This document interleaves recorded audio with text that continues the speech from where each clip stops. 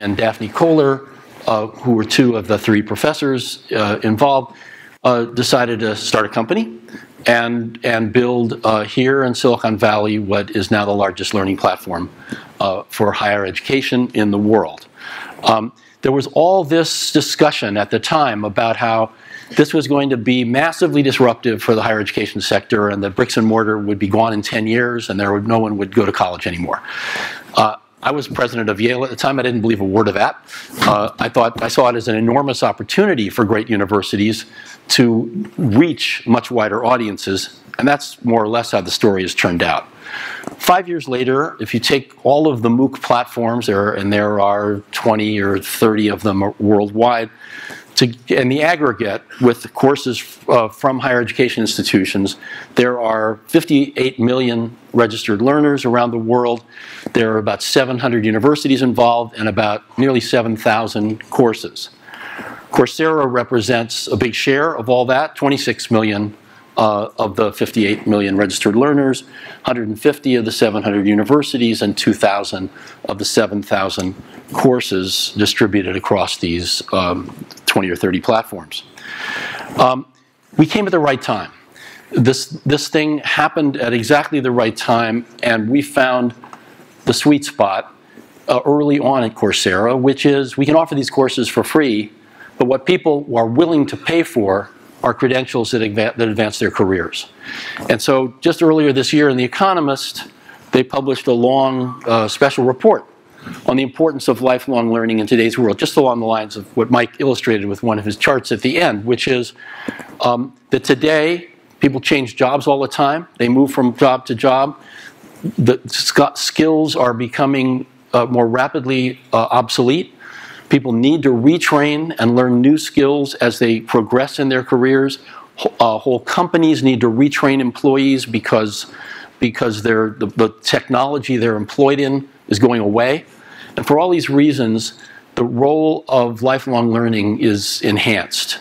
And this Economist article pointed that out, cited Coursera among other providers as part of the solution to what is a pressing social problem of effectively the skills gap. What you have in today's economy is rapidly growing areas like data science, like cybersecurity, that have enormous numbers of vacant jobs. It's estimated that about 250,000 data science jobs will go unfilled in the next 5-7 years. Actually, that's probably at the low end, because there are, according to the Bureau of Labor Statistics, there are about 200,000 unfilled data science jobs in the economy today. We need 2 million cybersecurity specialists. And there's going to be lots of jobs requiring university degrees that with requiring that where people don't have that credential in the years ahead. So how do we deal with it? Well, we look to a different type of student. The traditional university student is someone aged 18 to 22 years old, maybe in graduate school between 22 and 28 or something. And they're basically in a residential program. They're in a live classroom. They're in a cohort of students alongside them. They study at designated times and designated places, and then they move on to work.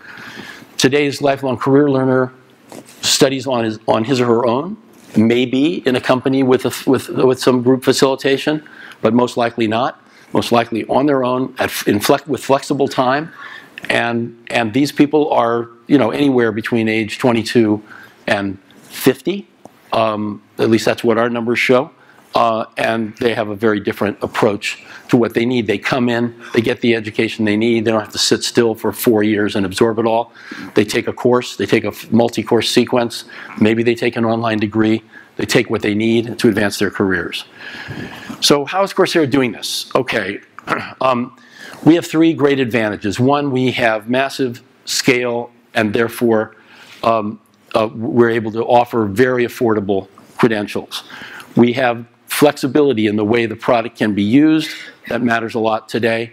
And we give credentials that are increasingly being recognized in the job market. The scale is obvious, 26 million learners, now 107 million overall course enrollments over our 5 years. 89% of our learners are over age 22. So the prophets who foresaw the demise of the bricks and mortar college were wrong. Only 11% of our students are actually at college age or younger. Most people are in that sweet spot in their careers. Actually 81% are between 22 and 50. That is where the real population is. We were global from the beginning, unlike most internet companies that start out in Silicon Valley. We didn't, start out in the U.S. and then enter one international market after another. From the very beginning, more than half of the users were outside the United States. Today, 77% of the users are outside the United States, 45% from emerging economies, and notably the countries that Mike pointed out, China and India, 2 million learners in each of those two countries. Another way of saying it, we're truly globally distributed on every continent in substantial numbers. Flexibility. We have a very well-developed mobile app. Within the last 2 years, we've invested in making the mobile app essentially the equivalent of the desktop laptop experience, and as a consequence, learners are able to have, in about 97% of our courses, are able to get the full experience right on their smartphone or tablet. About 40% of our users today use the mobile app, and 24% use only the mobile app in taking their courses. What that means is people can study any place, anytime, anywhere. My vision is that everybody on the Shanghai subway will be taking Coursera courses on their way to work in the next 5 years. Now, the other thing that has propelled our success and has helped us gain credibility and also made the credentials something that people will pay for is that we are getting impact. We've surveyed we published an article in the Harvard Business Review in September 2015 that showed amazing results, that overwhelming percentage of people who were taking these courses to advance their career reported a benefit. Ditto for people looking to advance their educational careers. But what was most astonishing was a very large number of those trying to advance their careers actually got a material benefit. They got a new job, they got a promotion, they got a raise, or they started a business. We've since institutionalized that survey, and today we send to every course completer 6 months later a questionnaire to ask about the impact of their Coursera experience. And what we've learned in the most recent study is that 84% of those seeking career benefit report that they have gotten career benefit, and about 30% globally report they have this material benefit that I indicated, but really encouragingly among people in developing economies with low socioeconomic status and no college degree, 48% of those people report a material benefit, a new job, promotion, a raise, or started a business. We know that the micro-credentials are being paid attention to by job interviewers around the world. It's particularly prominent here in Silicon Valley. A recent publication asked people that did hiring of software developers what was the most likely predictor of success in a job interview in software engineering. And years of experience, whether you have a master's degree, whether you founded a startup, mattered almost not at all. It mattered that you went to a top school. It mattered that you worked for a top company. But what mattered most was, had this person recently taken a MOOC from Coursera or Udacity? That was the way the question was phrased, and that was overwhelmingly the most powerful impact on predictor of job success. That creates a kind of virtuous circle. Learners take these credentials, they post them on LinkedIn. Job interviewers increasingly recognize them. The kind of success that's being marked here creates a virtuous circle because the credentials become more valuable and learners then more likely to take these courses. Employers are increasingly reporting that they use these credentials in hiring. With increased confidence, and of course that's been a major driver of our growth and those of other credentialers in this space. Coursera's adapted. We in the last year and a half, really, to serving the needs of career learners even more comprehensively. And what I mean by that is this: we started in 2012 with single courses. Actually, we iterated on that and decided the optimal size of a course was not a college semester length course, but rather 4 weeks of about 3 or 4 hours of video per week. That maximized retention. And so what we did is we built sequences called specializations that were larger chunks of content. That was our initial product market fit. The multi-course sequences in data science, in computer science, and in business. We had a very successful data science offering from Johns Hopkins University and a remarkably successful business fundamentals sequence from Wharton that were the first big drivers of revenue for the company back in 2014 and 15.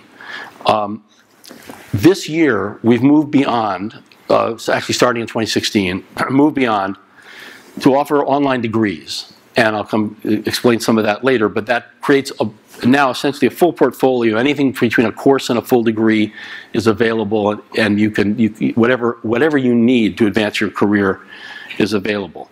We started working with individual learners, strictly a B2C business, but a year ago we entered the enterprise market with Coursera for Business and Coursera for nonprofits and governments. So now we're catching learners everywhere they are. At the workplace, in government workforce development programs, as well as on their own. Our degree programs are off to a really strong start. We have 4 degrees launched now, 3 at the University of Illinois, Urbana-Champaign, an MBA, a master's in computer science, just starting in 2 months, a master's degree in accountancy, and a master's in entrepreneurship and innovation from HEC, the leading French business school. We've had terrific success with these programs, the 2 that have been running for a while. We had 400 students enroll in the MBA program in 2016. That's moving toward 1,000 per year in steady state. And we've had terrific success with the retention. And here's the big advantage: it costs us so far nothing to market these programs. Why? Because we have 26 million learners and their email addresses. And that is a hugely disruptive opportunity for us in the degree space, because all of the other online providers essentially spend 30 to 40% of tuition on customer acquisition. And we, so far, haven't had to spend anything. Obviously, as we grow our degree portfolio to 20 to 50 to 100 degrees, we may have to, but we'll still have that inherent advantage of lower cost customer acquisition in that space. And by the way, I skipped over retention. 94% of the students that started the MBA program in the first cohort, January 2016, are still in the program. So we're really proud of that. Coursera for Business. We realized that huge numbers of our learners were taking the courses at their workplace. We looked at the data in early 2016 and noticed, 50,000 course enrollments from people with Amazon.com email addresses, 45,000 from Cisco, 45,000 from IBM, and we thought, there's a market here. And it was an amazing experience to go to big companies and to their HR people and learning development people. It was like we walked in the door with something they couldn't imagine was for real. That is, the best professors in the world teaching career-relevant subjects to their employees. Beats, your in-house corporate trainers. It beats off-the-shelf 20-minute, how-to courses from some of the other providers of video libraries, and it just resonated. So we're just off to a roaring start in the enterprise business with 60 enterprise customers signed in about 15 months, and a really strong pipeline. Very exciting, a lot of name brands, and 50 of those are companies, 10 of them are governments and nonprofits.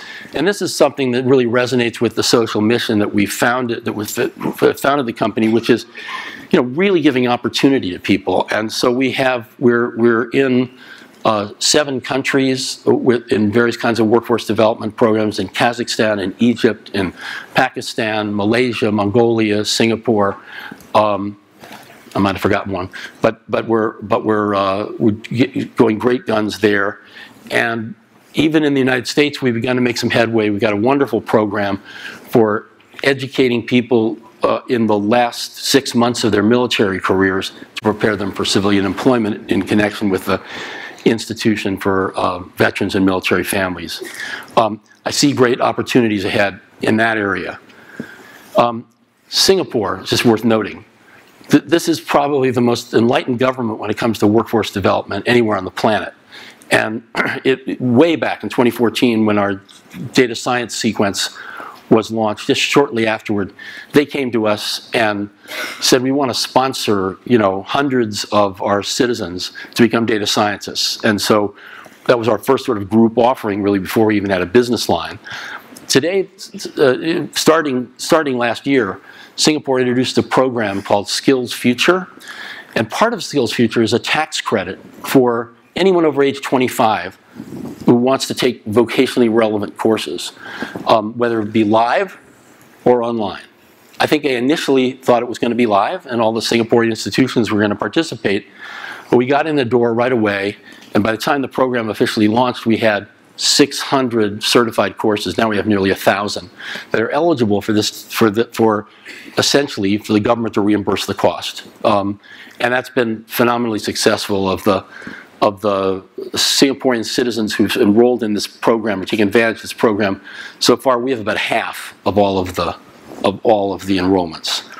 I want to hit one more theme, which is, so 5 years after the MOOC, what is the story with the university? Like, are the bricks and mortar crumbling? Are people running for the exits? No, enrollments are rising. There's no fundamental sea change in the ordinary business of universities. Why? Because what we're doing is leveraging the strength of universities and the great scholarship and teaching capabilities that they have to take them to the whole planet. I have to tell you, when I was president of Yale and an early participant in online learning way back in 2000, I saw right away that this was a hugely positive thing for the professorate. Professors love the idea of reaching learners all over the world, especially for free or low cost, and they love the feeling that their scholarship was actually influencing more than the 15 people in their seminar, or the 75 people in their narrow specialization who actually read the journal articles they wrote. This was a big change, and it is really working. And so what I see is, at least for the very best universities in the world, if you look 10 years out, I think those universities will be able to maintain their high-quality undergraduate and graduate degree programs that they offer on campus. But they're going to do a lot more. They're going to offer high-quality courses fully online to people around the world, and indeed master's programs among degrees that are offered are the most amenable to online education. I mean, undergraduates need the hand-holding and the social development and the maturation that goes with being a residential program. But master's students, particularly professional master's students, they just need to acquire the skills, and they can do that very effectively online, as effectively as in person. I think within 10 years we'll see a very widely developed ecosystem of credits being offered by universities for application at other places. So a big market in transferable credits that facilitate people that drop out so they can get their degree. It will help people. It will also help people who have to, for financial reasons, who have to work maybe for a year or two before they can start college. All of those use cases will get covered, I think, by top universities. I think you'll see universities around the world taking the high quality content that Coursera universities offer and using it in their programs. You think of India and Brazil, two countries with very large populations with a stated goal of taking the enrollment ratios, that is the percentage of an age cohort in college, from 10% to 30% over the next 15 years. How are they going to do that? It's prohibitively expensive to build that much bricks and mortar, and they don't have the faculty to do it. Online education from high quality institutions is the answer to make that feasible.